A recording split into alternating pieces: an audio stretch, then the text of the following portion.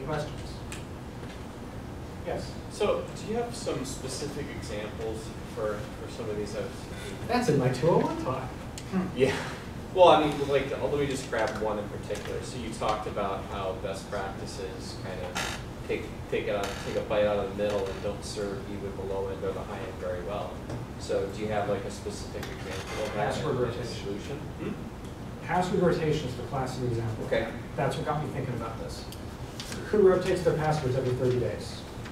Every 90 days? A few more people? You know why? Because we're told to. Because we're forced to. Exactly. Because we're told to. Do you remember NT? Windows NT. You know how Windows NT stored passwords? Stored in a landman database. Landman hashes were known to be weak, but they had to be weak because the hardware that NT was running on was weak. So you needed to have passwords that could be decrypted quickly by the system. Or not really decrypted, but hashed quickly, because the systems didn't have a lot of power. And at the time that they were released and the 90-day rule came out, you could crack a landman password in about 100 days. So if you rotated them every 90 days, if somebody stole your database, by the time you cracked it, it didn't matter. As technology evolved and systems got faster, you wound up with a situation where it could be cracked in about 45 days. So everybody changed the password window to 30 days. And when technology got better, people started going, you know, we can't really make people change passwords every day. It's not workable. So it got stuck. It got put into best practice as you change passwords every 90 days.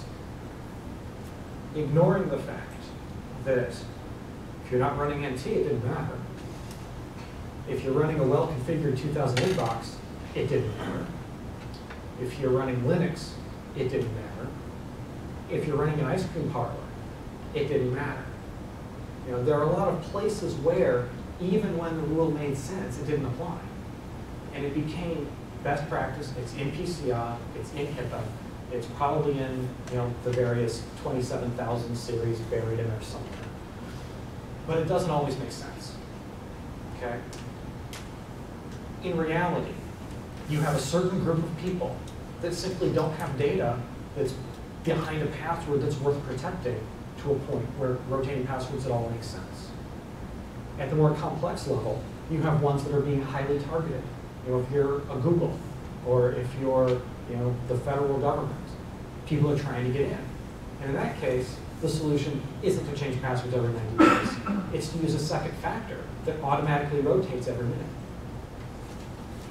Okay? Those are the two sides. What we're doing is stuck in the middle and hardly applies to anybody anymore. Is that a good example? What? Why was it 8? Oh, eight characters? Yeah. That's because of DES. It was because the 7 characters went to the second hash, which multiplied this. In landman, that's true, yeah. And if you're running anybody here run Solaris? Okay. Solaris by default uses DES encryption. Still? Well, as of a year ago. Okay, I don't know what happens if they move over to Oracle, but history doesn't indicate it's positive.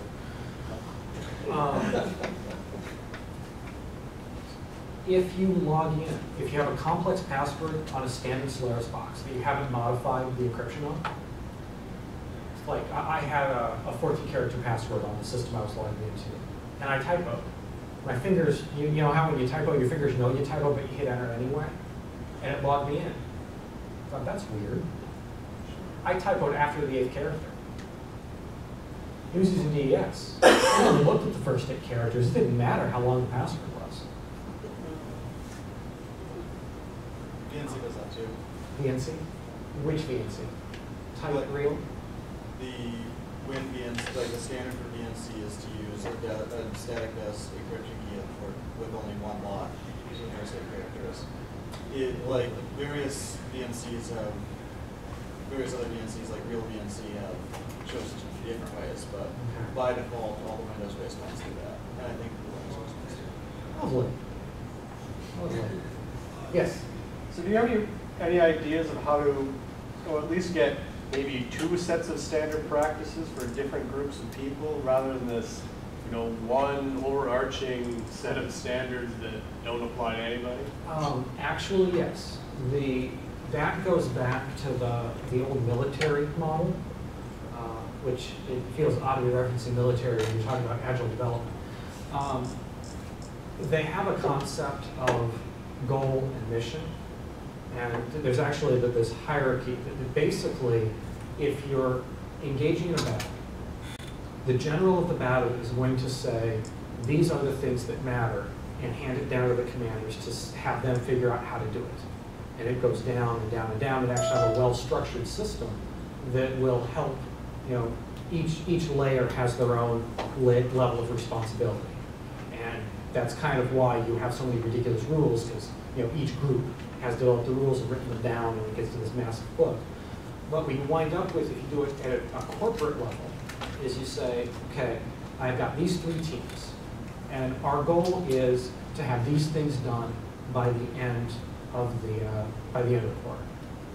Go do it. Okay.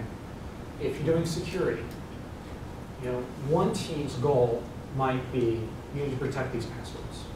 I don't care how you do it, you have to protect the passwords, and they figure that out.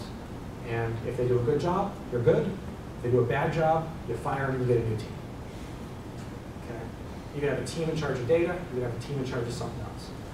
The goal is to pick the point is to pick the teams such that by working together, they can build their own sets of practices that make sense and have well-defined interfaces to who they need to talk to that also make sense. It's basically modular programming and an information security environment.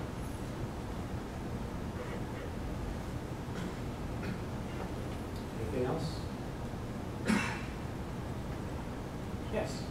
You got a slide, maybe about a third of the way through, about companies deciding to, I'm going to misspeak it now, but rather than investing, they'd rather see the failure first and then react to it. I'm not misspeaking. I'd like to see that slide again, and if you could give a couple examples of that, Sure. I'd like to hear those about some here. That, oh, wait. That one? Okay. That's the one I was thinking of. You're talking about the one where it's cheaper to fail? Yeah, I think that Oh, was Joito. Okay. it. Yeah.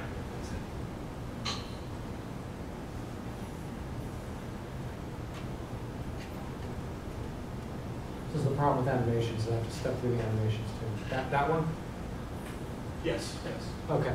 I mean, I can imagine where, you'd make a statement after all of the completely obvious stuff would be done, right? You're not just gonna let everybody log in with a return. Right. Well, yes, with a caveat. The caveat being that what is obvious to you may not be obvious to others. Okay, you need to get everybody together. The flashes on your phones not helping your photos. Just pointing that out. All right. My hobby is photography. It's got the auto on. It's thinking for me. Before you get to this point, you have to have a conversation around what's worth protecting and what's not. Because left to their own devices, information security teams will overprotect. Okay. If they're not left to their own devices, they'll underprotect. Because generally speaking, people that wind up in technology, people that wind up in security, and actually singer-songwriters, as I've learned, hate communicating with others. Fundamental part of the personality that attracts people into these kinds of jobs, we don't like communicating with other people. Which means we have communication problems all the time. So if you want to take this approach, you need to figure out what level of failure is acceptable and recoverable from, and what level of failure is not. I know very few organizations that have meteor-proof rules. Say it again? I know very few organizations that have meteor-proof roofs. Well, technically, it would be meteorite once it hit the roof. Oh, come on, no laughs for that. I heard a courtesy. That's death lasers. Sorry? I heard a courtesy that. Oh, great, thank you. Could you show the tech versus legal slide one more time? Sure.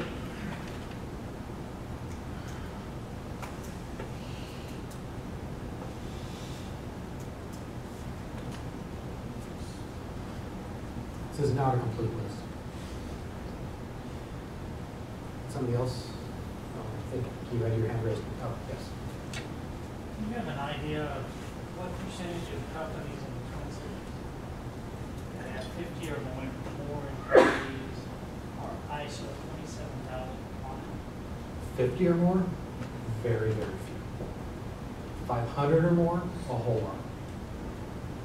Could you repeat the question, please? The question was, how many companies in the Twin Cities area that have 50 or more employees are ISO 27000 compliant? Yes. A couple moments ago, you described a scenario where you had these two different teams, each tasked with their own responsibility. The example you gave was, okay, your team's responsibility is to protect the passwords.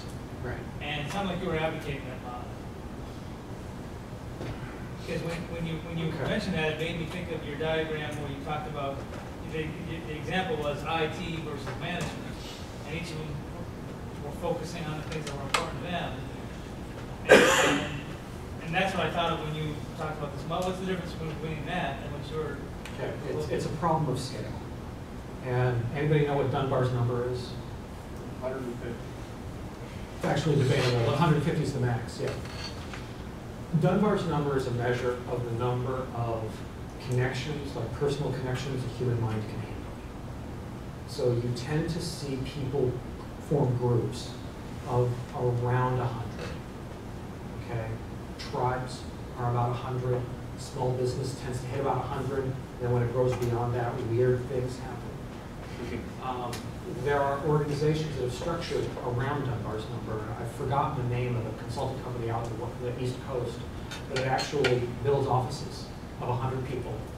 And when one of them grows bigger, they break into 2 sets of 50, move somewhere else, and grow into 100. Okay? The problem between management and security, or management and IT wanting to talk, is if you get to an organization that's so large, which I'm guessing is the organization you were referencing, you've got over 100 managers, or over 100 people in this team, and over 100 people in this team, you're not gonna be able to get 200 people together and have a great. It's just not gonna happen. It's hard enough within 100. And within 100, that only works because we have alpha hierarchies going on. So what you need to do is find ways to communicate between those groups. Basically, treat this group as a module, this group as a module, and you have a handful of people working on basically communication negotiation between those sets. Now, in the smaller space, yes, you could have management, which might be 5 people, talking with IT, which might be 5 people, and saying, okay, what are we going to do? Does that make sense? Anything else?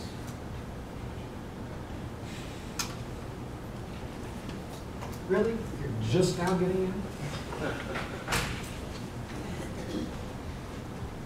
So, really? There's not, okay.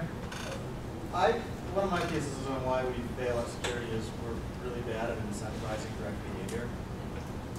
And because as a security person, what's my incentive to not lose my job? Okay. Probably. It should be something else, but.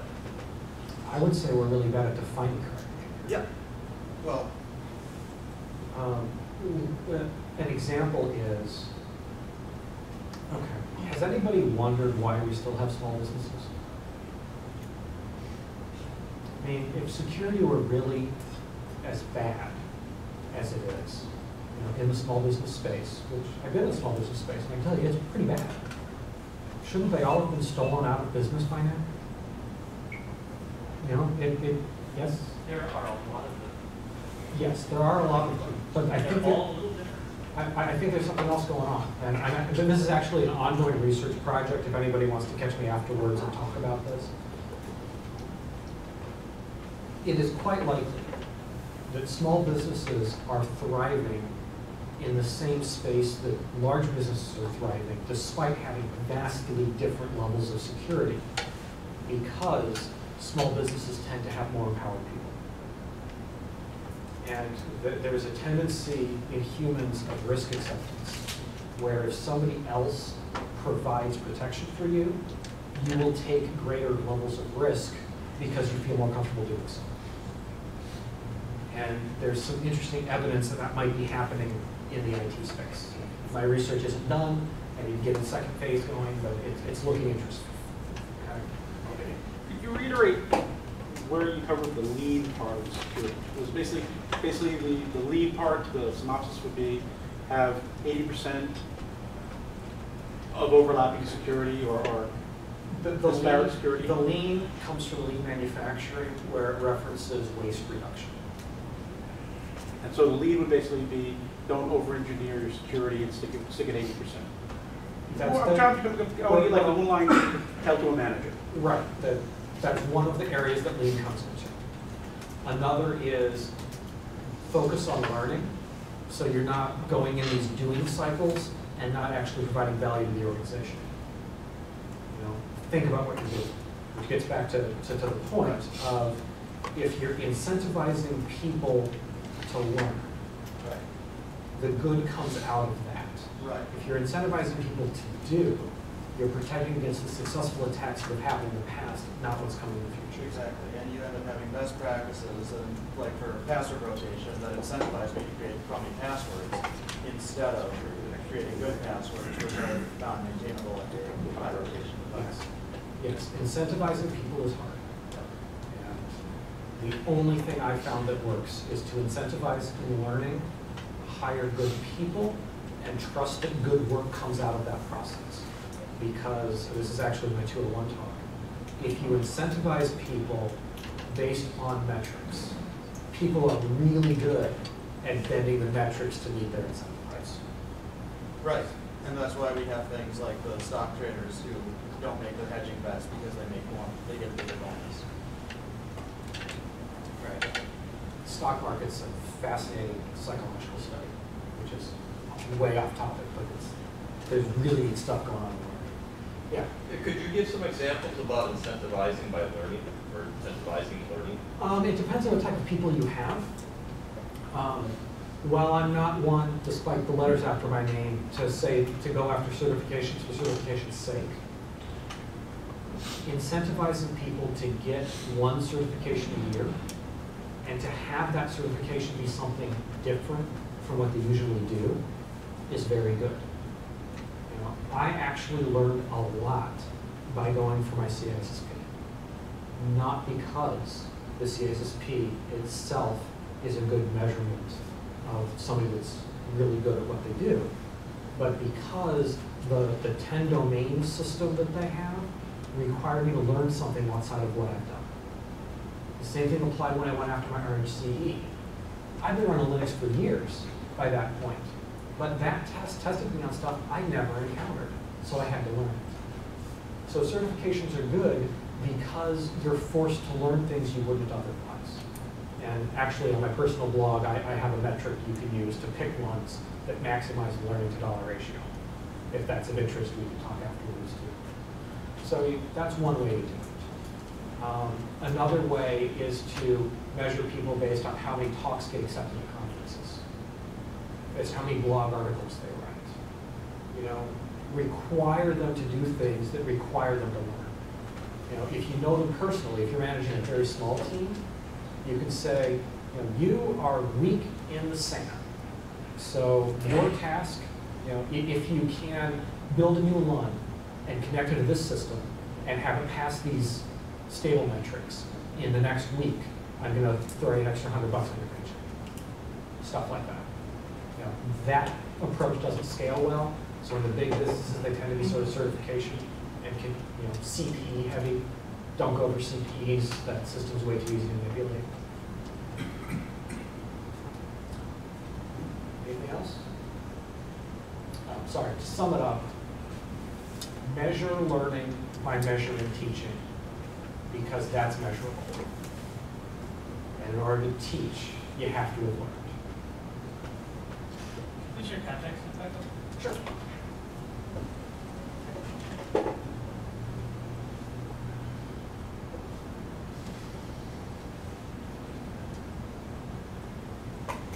With luck, this presentation will be converted into a comic book by the end of the month, and I'll be putting the link out on the Lane Security group. Yes? Sorry? I heard- When is the next version of Clean Security, 201?